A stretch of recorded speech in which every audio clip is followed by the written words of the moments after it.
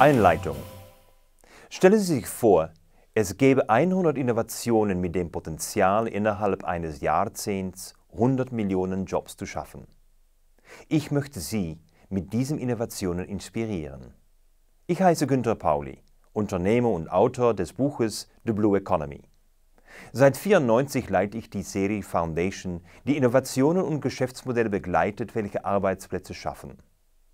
Als Vorstand einer Waschmittelfirma in den 90er bewarb ich biologische abbaubare Seifen, hergestellt in einer Ökofabrik aus Holz mit dem größten Grasdach der Welt.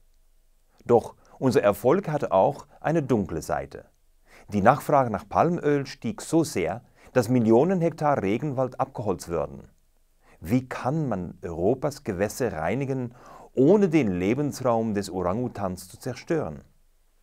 Wir müssen weiterdenken, als nur die Umwelt zu schützen und Arbeitsplätze zu erhalten.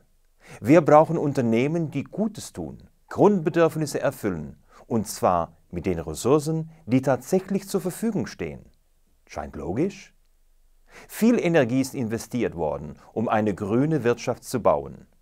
Doch mit welchem Argument überzeugt man Investoren, noch mehr Kapital einzubringen und Kunden noch höhere Preise zu zahlen, um den Planeten zu retten? Das funktioniert vielleicht in Zeiten des Überflusses, aber wir leben in Zeiten der Krise. Seit Herbst 2008 steigen die Arbeitslosenzahlen kontinuierlich an.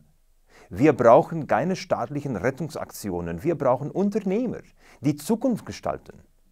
Mir wurde klar, dass die Innovationen, die CERI seit Jahren beobachtet, ein Portfolio aus Geschäftsmodellen darstellen, das für die Welt von Interesse ist. Machen Sie mit?